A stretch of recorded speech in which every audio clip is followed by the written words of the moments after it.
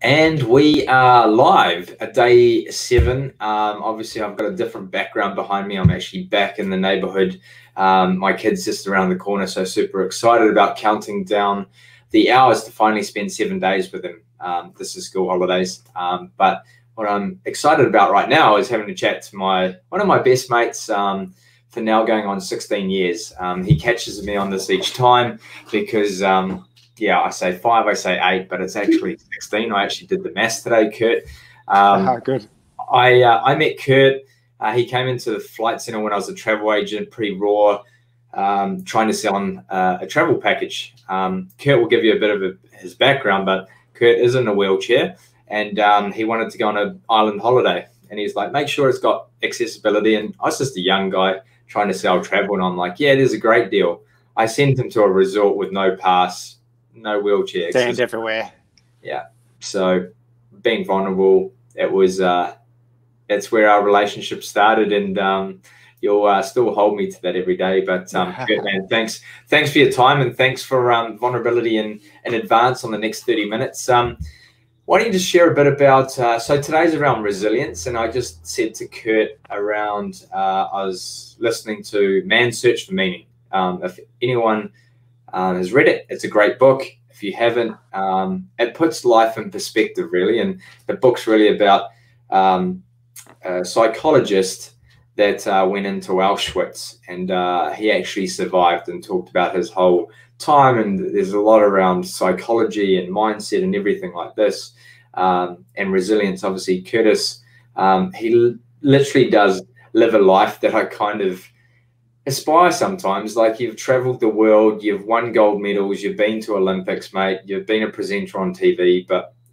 you've done a lot, and you inspire me daily. So, and thanks for being a good mate. But maybe just give some context and a bit of a background on your life. Celebrate it, man. And go. Okay, 30 minutes is all we got, right? That's right, bro. Give you the short version. Yeah, man. Yeah. G'day, guys. My name's Curtis. Steve likes to call me Kurt. Not many other people call me Kurt, actually, but whatever. Yeah, I'm a Kiwi living in Australia right now. Been here for quite a few years. I live up on the Central Coast, which is just north of Sydney, and this is my home. I love it here. I'm married with 2 young boys. I've got a nearly 4-year-old and a 15-month-old, and a beautiful wife, Georgia. And we're outdoor people, so this environment for us is just perfect. We've got, numerous beaches just down the road. We've got, national parks surrounding us, and it's a great place to live. And I'm really happy that I found this place. To get here, it's been definitely a fair journey. So, like Steve said, I lived my life from a wheelchair. At the ripe age of 15 years old, I had a rugby league accident, playing in the grand final. When you're 15 years old, you feel bulletproof. So for me, when the 2 biggest guys in the field were running at me, the only choice that I really had in my head was run even harder at those guys. And when I got to them, I ducked my head. And of course, when you do that, you lose your line of vision.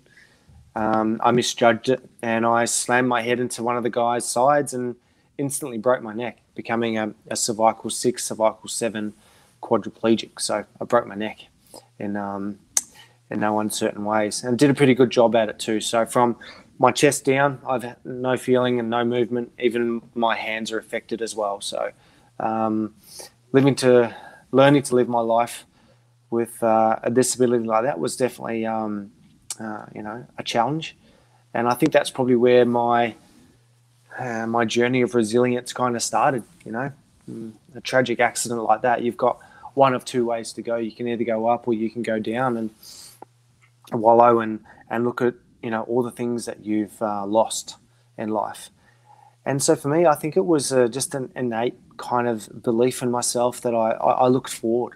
I looked at, well, what are these new opportunities that are going to come about from this new situation? And that's kind of how I looked at life from that point on. It's like, okay, well, I can't play rugby league anymore. That was the sport that I loved. It was my absolute passion. I loved nothing more than playing rugby league, and it was taken away from me. But, looking forward, there's all sorts of beautiful opportunities for me to embark on. And it was when the Paralympians from the Barcelona Paralympics in 1992 came to my rehab center while I was there at the time. That was probably the spark that I needed to get back on track and give myself some new goals. I couldn't be a rugby league player anymore, but you know what? I could possibly be the best wheelchair rugby player that I could be. So that was the start of that journey, mate. And just in a nutshell, from that point on, I dedicated my life to sport. And I can bear the fruits of that effort and that labour with a gold medal, a couple of bronze medals, 4 Paralympic Games, representing 2 different countries. So that chapter of my life is now closed, and now I'm a different. I guess I'm a different person in some ways. Yeah. And with that resilience, mate. I don't know, resilience is such a powerful word, or courage, but we need to understand that resilience is not always there, is it?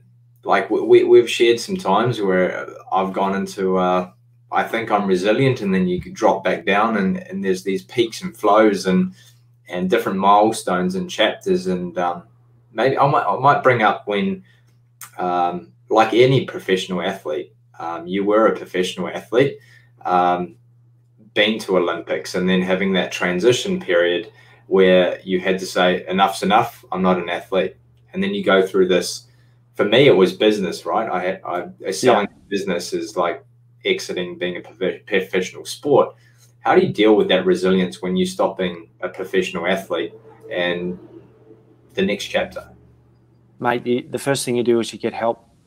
You cannot do this alone. You know, it's a massive shift in your life. It's a massive shift in your mindset, because you know what it's like. You go from as an elite athlete, I was told where to go, what to do, how to do it, where to be, what to eat, how to perform.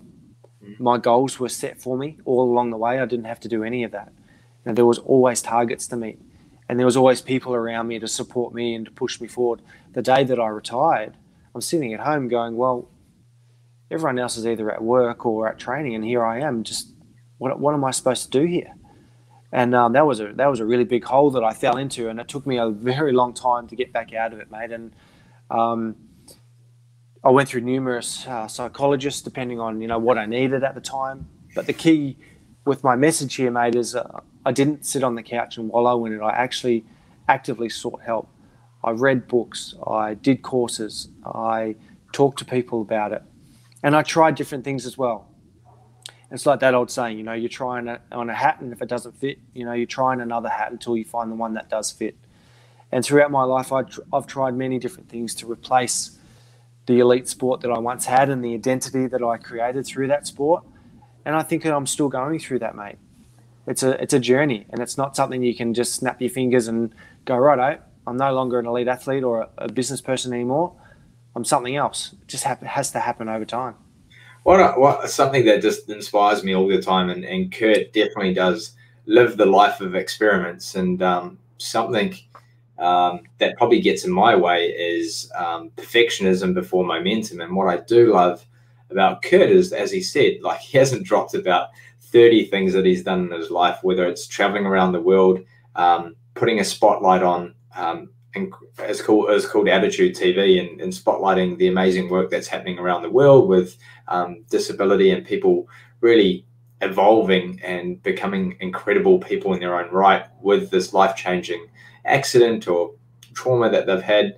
And then we've tracked the back of Fiji on the back of a camel. He's then written a book. Like, what inspires me is the willingness to give shit a go. And where does that come from? Was that before the accident or afterwards? Like, the whole, you're just willing to try things, and perfectionism doesn't get in the way of your experiments. No, look, perfection definitely isn't in my vocabulary.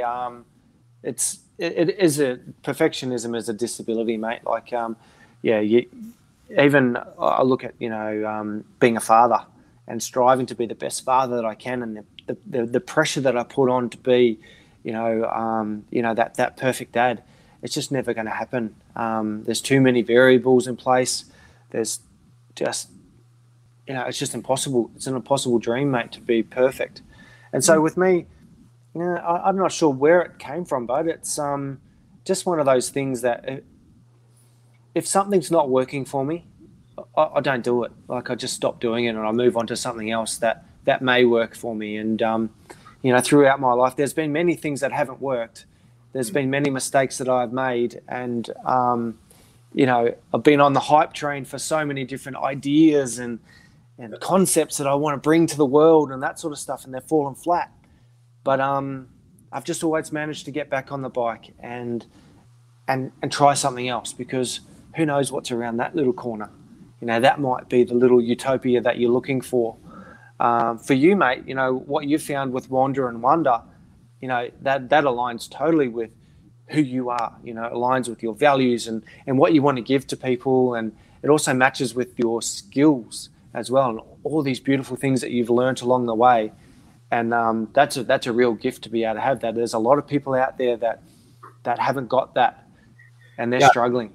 I think we take it for granted. I definitely do sometimes. The whole gratitude journal and getting up every morning, it has and always has been a struggle for me to really dive deep and get that gratitude. And it's such a buzzword, but for me, I don't know. There's different types of gratitude, and as you said, like I just take my life sometimes and also the work that I do as just run-of-the-mill stuff. So thanks for pointing out, because curiosity and wonder, all throughout my life, I was kind of told, focus on one thing, stop wandering and trying so many things. And it's only literally the last couple of years where we started Wander and Wonder that it's actually a superpower. So thanks for bringing it up. And it's exciting. The other ways, how boring is that? Yeah, the other way that you were talking, curiosity. How beautiful is curiosity? How the curiosity, how do you spark it within yourself? So I think it's just it's a decision. Yeah. It's a choice, really. What do you say to people that, because as I said, a lot of people right now, we're going through a massive transition phase in the next huge 12, 18 months. We were already in that phase in regards to people were thinking twice about their job. Is it really lighting them up? Is it bringing them joy, fulfillment? The crazy word that actually pisses me off sometimes is this whole happiness buzz, because we can't be happy all the time. So people are already thinking that way, but to move from I'll make a choice to transition to, oh shit, my industry is gone potentially, I need to transition now. Not many people have had to go through that. You have with that accident. You were forced to transition. So what are some learnings that you can take out of forced transition? As you said, the help thing. So many Kiwis and Aussies, and it's so hard that we wear this mask and we're not willing to ask for help. When you're forced to ask for help, you just do it, don't you? So exactly. Out of that forced transition that you had to go through to work out what we did. Look, I think the two first things that you really need to do is, the first thing is just need to take a deep breath. You need to calm the farm a little bit. You need to get those cortisol levels down. You need to start thinking clearly, and not try and force anything. I forgot what the second thing was I was going to say. Take a breath, mate. And I think also, that's it. It's come back to me. Is you've got to be kind to yourself. Like there's a lot of pressure. Imagine being a single mum and you've just lost your job and you've got rent to pay and all that sort of stuff. Like, I'm not saying it's going to be easy, but you do have to be kind to yourself. You have to stop that voice, on your shoulder, belittling you and talking, all sorts of negative crap about what your situation is. But then you have to be proactive about it. We can't rely on governments. Like at the rate they're going at the moment, the governments are going to run out of money and they're not going to be able to help everybody. So it really does come down to, what are you willing to do and what kind of road are you willing to travel to get back on track, to embrace this opportunity. Like, if you think about, the amazing things that could possibly come from this event, how many people do you know right now that are stuck at home and they're working from home and probably enjoying that a whole lot more than sitting in traffic for an hour, driving to, an office or a job that they don't particularly feel comfortable in. I think that's state of the world is going to change. Well, people alone are already getting back on average. It's an hour each way. So on average, that's 10 hours a week. They're getting back a day a week just in traffic. So this whole togetherness and people being around. But actually, the conversation yesterday I had was with an intimacy expert, and the whole being together for that amount of time is a new paradigm for people as well. They're not used to being at home. So this whole, it's going to be interesting what comes out of it. But as you said, trying to be optimistic and be excited about what we have right now. I've got a conversation coming up in the next few days around where my vulnerability started, and it was with Kat Hoke, who runs an amazing program called Hustle 2.0, and going to prison, and what prisoners that have done 20 years in prison that were never coming out, what they would do to be at home right now with their family. And I have a lot of time for some of the people doing the work, and they're doing the deep work. Not all of them, but the ones that we met, wow, jeepers. We talk about doing the work internally. Those guys are doing it. So we digress a little bit. But what's keeping you excited right now? Well, nobody knows what's going to happen, mate, right now. Here we are, we're sitting in pretty isolated times in terms of being able to go outdoors and interact with people. And for me in my business, I'm restricted in doing, deliveries and stuff. But, I sell wheelchairs for a living and help people to, get the equipment that they need to live the amazing life that they want to live. And that's kind of been a little bit hamstrung. But what's getting me excited is how everything's going to change once everything starts to settle down. I think that's exciting. I think we needed a change. I think we were so stuck in some really damaging ways, our materialistic, hedonistic attitude towards stuff. I think that's I think that hopefully will change, and our relationships within our families and our attitudes towards being home and not working for a living and living to work kind of thing. Whole busyness would just end, mate. I put my hand up. I'm like trying to navigate, obviously being in startup mode right now, and I'm fortunate and grateful in that capacity that I don't. I had a call with a mutual friend of ours, Jamie, who has got a very successful business and have to cancel 65 groups. And the outfall of that is just like, I'm here for you, man. Like, if you need to talk about these things, but hearing the optimism in his voice as well. Obviously, there's the ups and downs, and we all share them. But be able to pivot to purpose, which my mate Zark talks about, is like, it really gives us this permission, or it's the catalyst to change. The change we work, the change on how busy we are, not to just fill our days. I'm pretty excited about it, but it's hard for me to do. I've got ADHD, and just trying to sit on my ass for 10 minutes is tough work. So what would you like to see that comes out of this around accessibility? Because obviously in your space, there's a lot of reliance on different things and mechanisms and services and everything like that. Do you think there's going to be a wake-up call in that space as well? I hope so, bud, because I think it's not a news item that people really want to look at this stage. But I think if the media decided to dive a little bit deeper into the disability community and how this COVID-19 is affecting that very vulnerable, part of our society, I think they'd be astounded at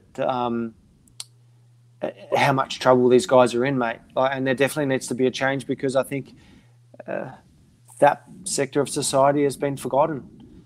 Just for me, example, I know everyone's going on about all the hand sanitizer and stuff like that, but for me to go to the bathroom, for me to go to the toilet, I have to use a catheter to empty my bladder to do a catheter, I need to wash my hands with sanitizer. I've been doing this for years.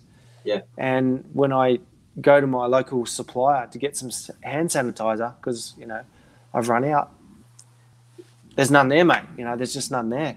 Like, that's an essential need for me. And there's been no thought about that. You know, that's just one aspect of it all.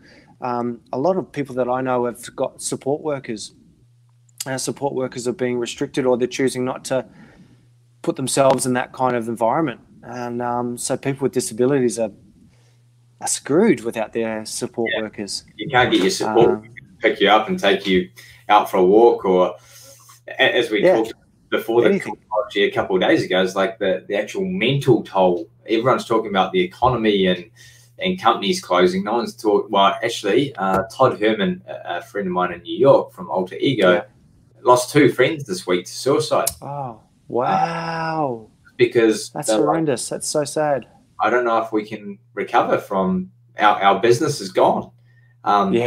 Literally the rug has been pulled out from it. It was not like September 11th. It was like, I don't know when. The thing that's the scary thing is the uncertainty right now, and that no one can forecast of when this thing's going to end, but the mental toll that it's going to take. And this whole transition help services space is just going to blow up. And how do we be there for people right now? So definitely people need to take action around that, you know, building that resilience and taking a step. You know, this could be devastating news to so many people, and they could feel like they're so trapped, and there's no other way out apart from, you know, like what you said, you know, taking their own lives, which is you know, the saddest thing that I've heard today. It's just horrendous that someone would you know, do that. My heart goes out to those people that didn't have the help, or they didn't feel they could, you know, get out of that problem. I think there's no grand solution to it, mate. It's a process, and we're all going to have to help each other out in this. Yeah. What's your definition of wonder? And then your definition of wonder. What's wonder in Kurt's life? Geez, mate, I've got 2 young boys. Like, I don't have to go far to, you know, to see my little boy pick up a book, even if it's upside down, you know, it's and look through the book, and his eyes are lighting up at what he's seeing on the pages. You know, it's those simple things that that they teach you, you know, beautifully. And I've got it right in front of me, mate. It's happening around me all the time.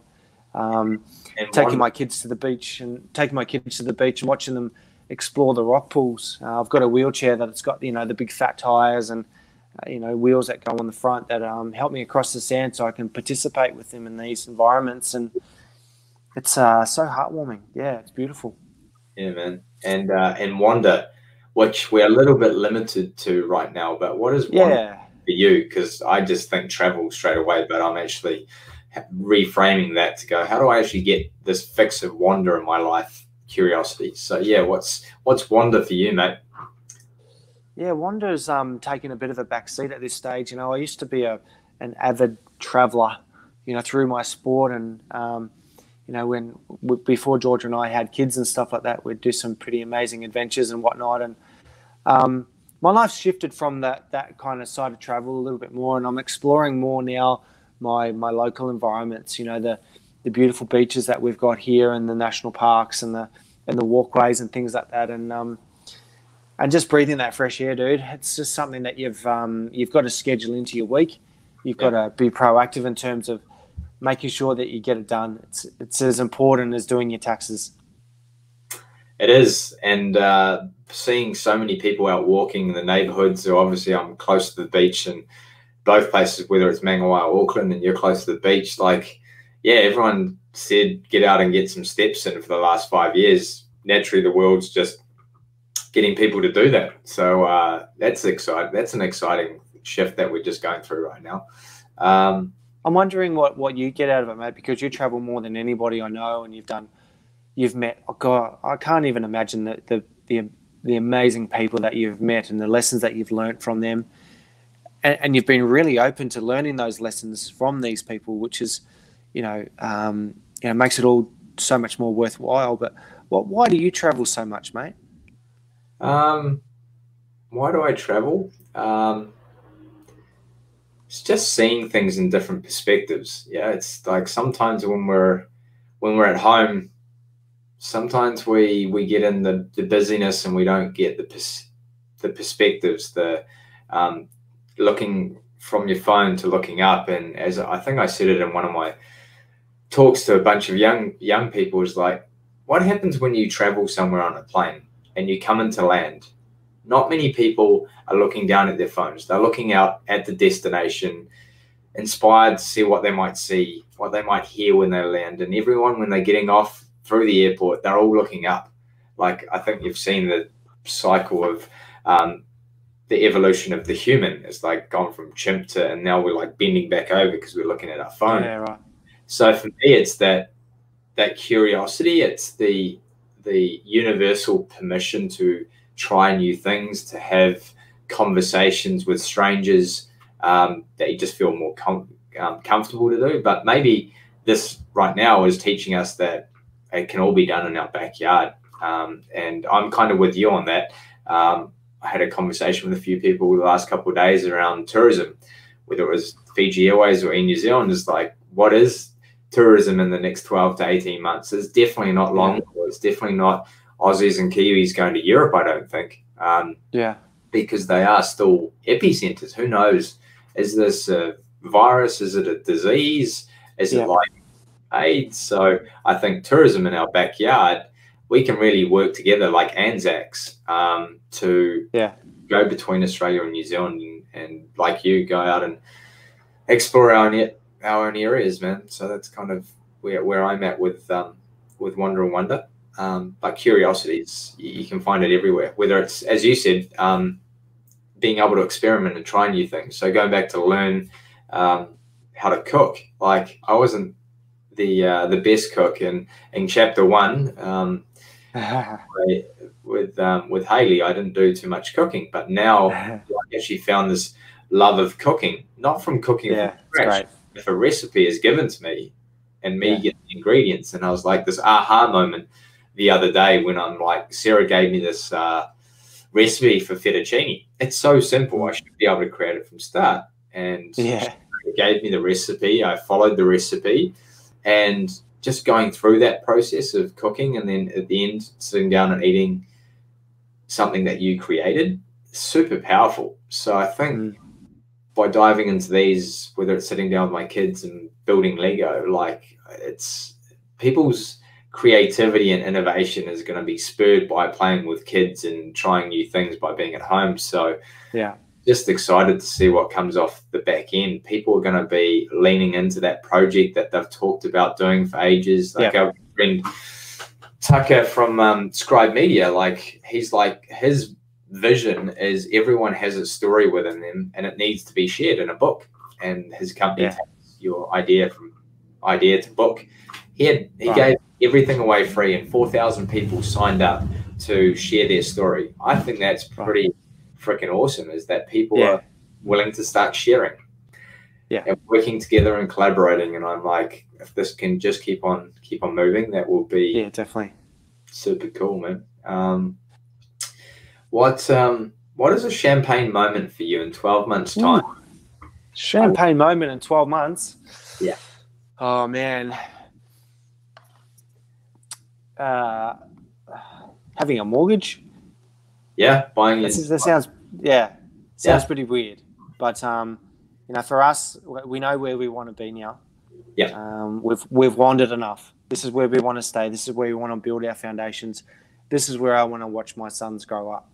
And so for me to have that foundation and that house, that home, that's next on my agenda. It's really important to me. It's really important to Georgia as well. So everything that I'm doing now is going towards getting enough cash so I can do that. I love that. What's your champagne moment? Not many people would be like getting a mortgage in 12 months time. That pretty much sums up Curtis, doing things differently and getting out there and leaving no rock unturned. I think he's just this curious creature as well. That's my driver. Curiosity. The mortgage and just being curious about this industry and how I can help people. Where can people still buy your book? Is it still online? Nah. It is Nah. Amazon. Nah. Broken but never beaten, and it cannot be like, because I'm just looking at it here. It's like you got lots of people giving you great reviews. Curtis was really hesitant getting this book out. I absolutely loved it. Read it. Not many books I read from back to front to back. I'm not Japanese, back to front. It just really puts things into perspective. And now listening to Man's Search for Meaning with the whole Auschwitz things, it just gives you some context around being able to get up. Yes, things are broken right now in our economy and the way that the world is turning right now, but we're not beaten. We're we're the most resilient creatures on the planet. So maybe pick up his book and have a read. Is there anything to finish on, bro? Try and remain optimistic about all this. It's a rough time, but it's not going to be forever. So, let's build these communities around us so that we can, so that we're not beaten, so that we can move forward when the time is right. So hang in there, everyone. Reach out if you need help. Absolutely, 100% reach out and have a chat to someone if you need to. We do not need those suicide rates rising. No. I'm sure there's a solution out there if you reached out. So, Thanks. I love everybody. I appreciate your time. Appreciate your friendship, mate. 16 years. Here's to the next 16 years, and just your friendship, your love, your everything, man. Just always there for me, whether it's a text message or phone call. So appreciate it, bro. Take care. Right on, bruv. All right.